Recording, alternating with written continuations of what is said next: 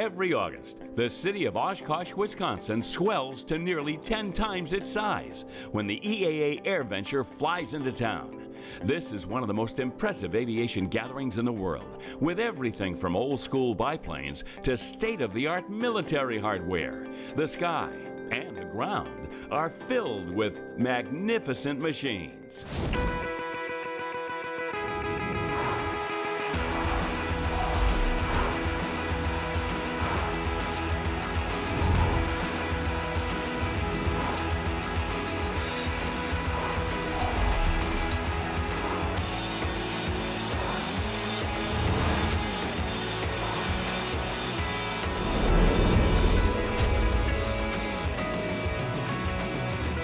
Hello and welcome. I'm Bill Stevens in Oshkosh, Wisconsin for EAA's Airventure, the 50th anniversary of one of the longest running and certainly unique aviation events in the entire world. In fact, there's so much here, there's no way we can show you everything on this show. However, we wanted to start out by showing you the Warbirds of America. This is Vic Krause. He's the chairman of Warbirds of America. They are vintage military combat aircraft and everybody loves them. We got something for everybody here, Bill. It's an amazing field.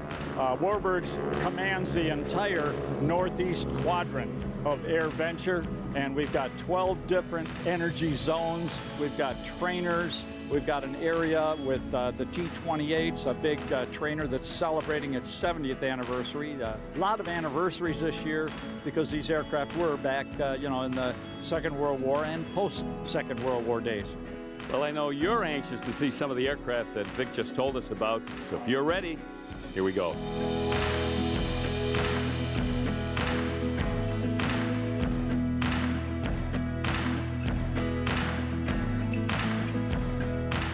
Well, if you're familiar with World War II military aircraft, you probably know this is a P-51 Mustang, but it's a pretty special one of the very earliest prototypes and the first one put into U.S. service.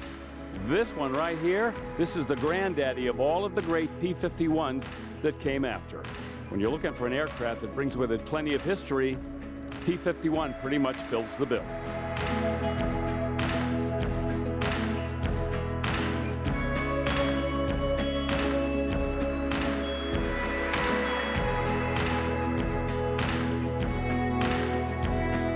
The P-51 is the poster child for combat aviation in World War II. It fought in every theater during World War II. It was fuel efficient, more so than the other American fighters, and it helped escort the bombers all the way to Germany and back and then over the Pacific. So that was its importance, and it was a phenomenal fighter as well. It could turn with the best of them, and it was a very potent adversary in the sky.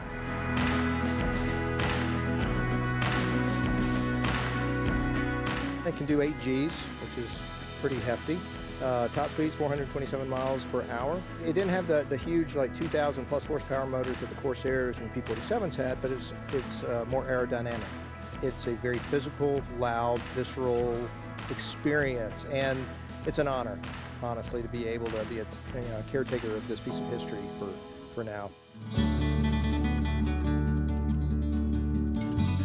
This airplane's nicknamed Lopes Hope because we're honoring Don Lopez, who was in World War II and flew P-40s and P-51s. Later went on to actually becoming the curator of the Smithsonian. Was a very, very well-liked and respected individual, and he flew Mustangs during the war, specifically C models. Why was this plane so formidable? It was the first airplane that could actually escort the bombers, fight a fight, and turn around and make it back. Nobody else could quite get there.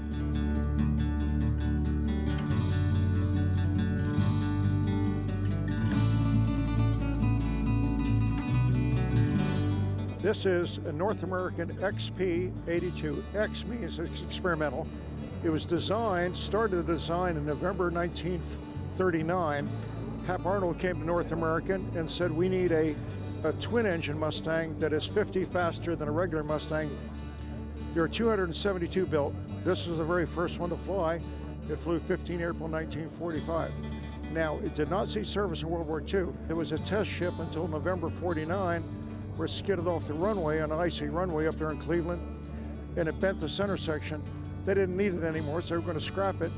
Walter Saplata came and found out that he was the man that bought a whole bunch of these old airplanes, and he paid $300 for it back in 1949 or 1950.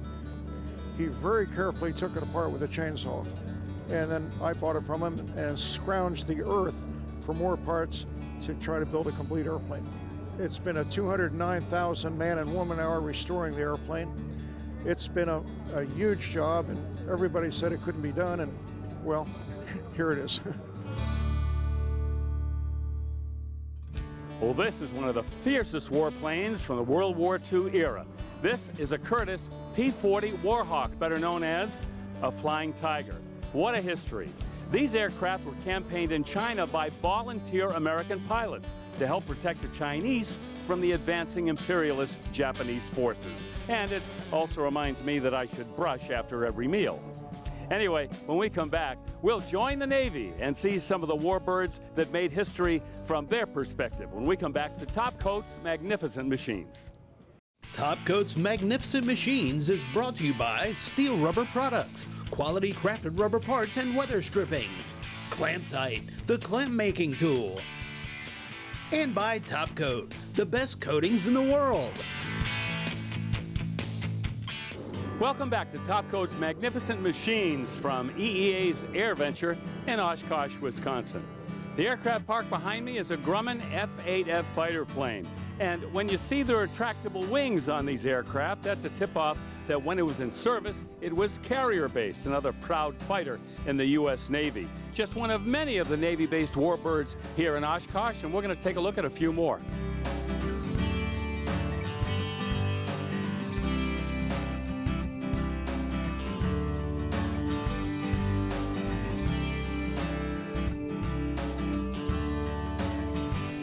These aircraft right here had such a major role in World War II, didn't they?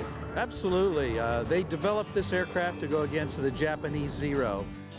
The first iteration, the prototype of the Corsair, actually had straight wings, and they realized the gear would be so long there was no way for it to handle the carrier operations. So they put that gull into the wing to lessen the length of the gear so they could handle the aircraft landing configuration. What made these planes so dominant and so successful in the war? Probably the largest engine-propeller combination at the time. And so they took that engine propeller and built the airplane around it. This is a Pratt & Whitney R2800 engine, which is 2,800 cubic inch, by the way. It has large cylinders and pistons, and so it burns a lot of fuel. Fuel line is about 1.5 inches diameter, and so you can see the exhaust stain because a lot of gas is being burned in this aircraft to develop 2,600 horsepower. It has well over 200 combat missions in Korea, and just an amazing vet.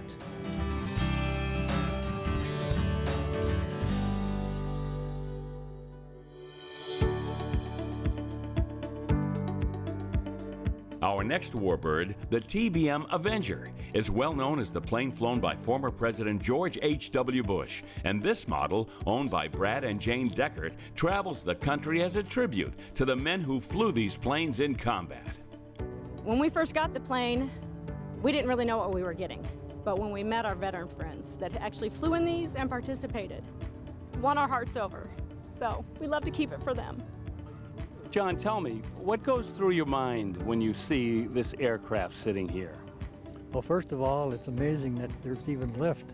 There were so many of them were destroyed afterward. And it brings back a lot of memories from when I first flew in '43 and all the way to '45.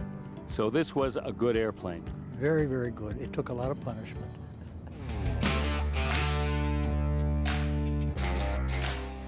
F-11 works on everything, including aircraft. You can use F-11 on every square inch of this aircraft.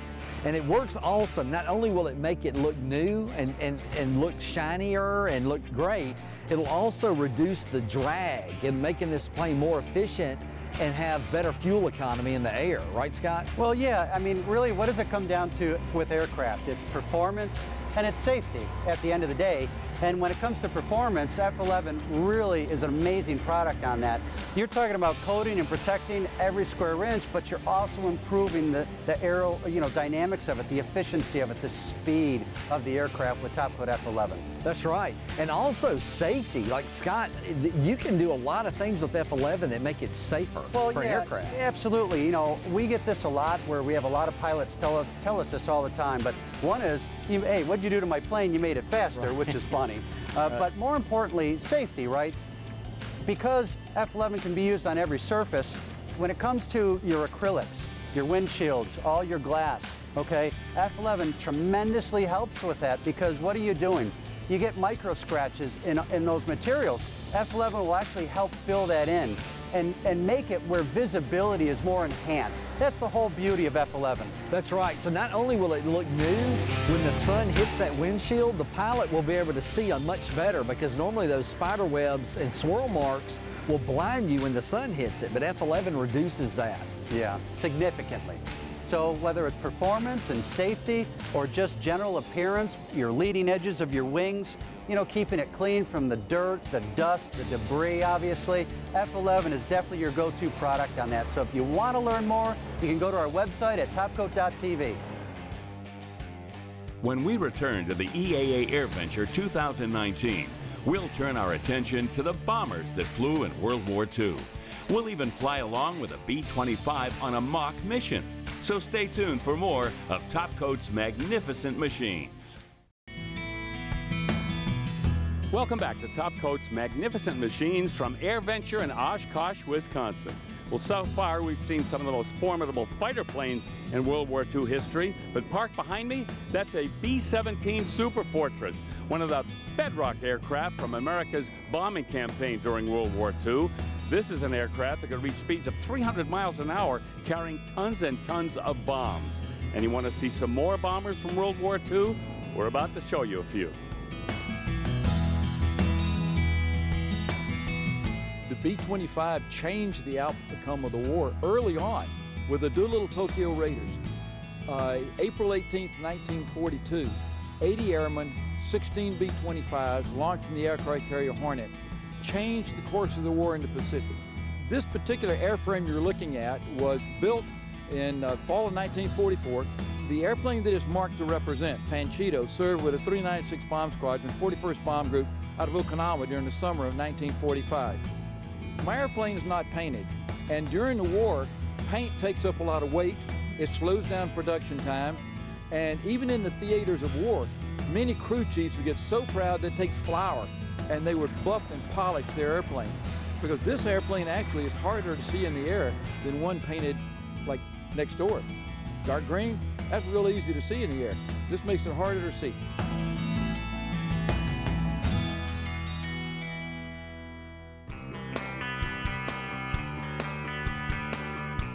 Here at Airventure, we see a lot of different World War II trainers. Those planes did not actually engage in combat, but they helped to train the pilots and the bombardiers who did. John Hess owns this Beech T-11 parked behind us, and these planes really did have an important role during the war, didn't they? Yes, they did. So during World War II, they needed bombardiers. So it's pretty expensive to fly a B-17 or a B-24 and train bombardiers. So you have what's made to be a smaller version of a B-17 that has a Norden bomb sight, bomb racks with 100-pound practice bombs. These guys would be able to just practice on and on until they got their accuracy right before they transferred to a B-17 or a B-24. How many of these were built and how many still exist today, do you know? There are close to 2,000 of them built, both for the Army Air Corps and the Navy. But there's only about 5 of them flying now. Well, up until now, most of the warbirds we've seen have been fighter planes, but you know that fighter planes need things to fight with, which are delivered by cargo planes, like this Douglas DC-3 that's behind us, owned by Mikey McBrien. These really were workhorses for so many years, weren't they? Oh, these are the world's best workhorses, freight, cargo, paratroopers, everything. They even built floats on them. Everything in the world you can do with aviation, DC-3 is done. This aircraft was built in Oklahoma City, participated in D-Day and Operation Market Garden. And then right after the war, 1947, it flew back to Canada on the Lend-Lease program converted by Canadair to a DC-3C.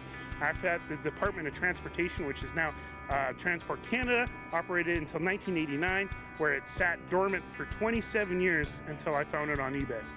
We gave ourselves 56 days to get it done, and we got it flying for the 75th anniversary of D-Day. This is all volunteers. It just proves it what you can do if you find something that people love.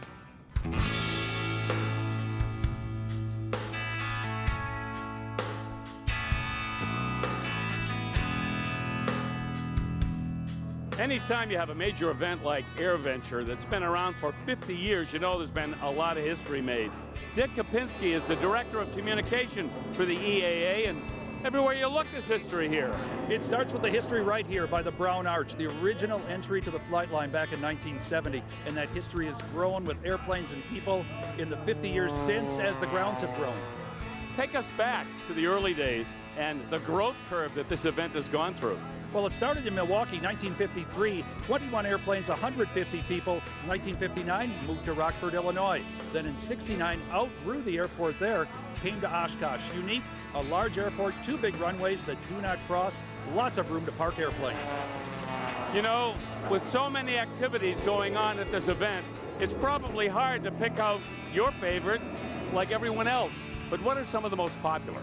Some of the most popular, the air show, of course, in the afternoon that we've been seeing behind us. The Warbirds, the world's biggest gathering of warbird aircraft any place in the world every single year. The vintage airplanes, the home builds, all of that, and the new technology, too, that's coming to the fore. And there's plenty of entertainment, too. Musicians and stage shows, things like that. There are. We have opening night concerts. We have different entertainment throughout the entire week. And a lot of aviators are entertainers, too, and they participate. Promptu, impromptu, it's all here in Oshkosh. When we come back with more of TopCoat's magnificent machines, we'll put on a British accent and see the plane that helped win the Battle of Britain. It's a jolly good trip back in time. Here at the EAA Airventure 2019. TopCoat's Magnificent Machines is brought to you by Brothers Truck Parts, your #1 source for 1947 to 87 Chevy and GMC truck restoration. AP Laser, leading the way. And by TopCoat, make life easier. Welcome back to TopCoat's Magnificent Machines from EEA's Airventure in Oshkosh, Wisconsin. Anybody who's even vaguely familiar with World War II combat aircraft is familiar with the name Mosquito, the aircraft parked behind us. Warren Denholm, you performed the restoration on this fabulous aircraft. Tell us about the condition it was in when you first laid hands on it. Well, it was barely recognizable, actually. You know, because the airplane's made out of wood and left sitting outside for, 75 odd years. It was just a pile of bits, really. People didn't think these airplanes could ever have another life, and so they never bothered looking after them, and they just got left outside, and the ravages of time take over, and before you know it, you can almost fit it in the trunk of your car and take it home. How many of these are left? Any way of knowing? Well, there's quite a few in museums that'll never fly again. This is our 3rd restoration, so we have brought 3 back to flying condition. There's one in Canada that has been flying, but is not flying at the moment, so there's really only 3 flyers, and they're all here in North America.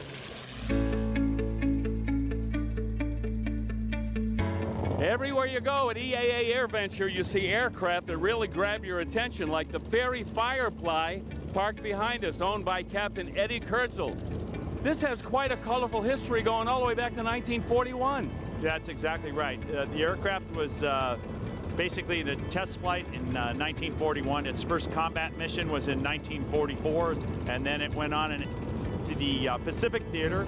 It's the first British airplane to fly over Japan, first British airplane to fly over Tokyo during the war. Can you tell us a little bit about the restoration on the plane? Okay, the restoration, this aircraft was sold at auction in 1966. A town 4 hours west of Sydney, they bought the aircraft for $400, and they put it up on a pole, and it was up on the pole for 40 years. And so that's where this came from, and this is a result of basically about 10 people working full-time for 8 years. It's 45,000 man-hours to complete the restoration. Well, from the rather unfamiliar to the very familiar. Behind me is a 1944 Mark 9C Spitfire, and it's flown by this gentleman here, Warren Peach. And this aircraft really was responsible for shifting the power in the air war over England during World War II, didn't it? It certainly did. It's the iconic fighter for the British Empire.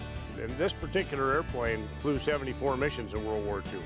The Spitfire is not as fast as a Mustang or some of the later airplanes, the P-38 and stuff, but it's still a very quick airplane, and it's not hard to get it going 300 miles an hour, and in a dive you can get it up to 400 pretty easy. When you're flying this aircraft, I guess you have to flash back to those war years and just imagine what it was like for those pilots to be in combat with this. Absolutely, and it's one of the honors of flying this airplane is not only the time spent in the seat, but just to think about what that airplane has seen and the kids that were in it, fighting for their homeland and everything, but also to get on the ground. It's always been remarkable to me when you see a World War II veteran get in the airplane and put his hand on the throttle and watch him turn 18. He can remember everything from those years, and it's an amazing honor.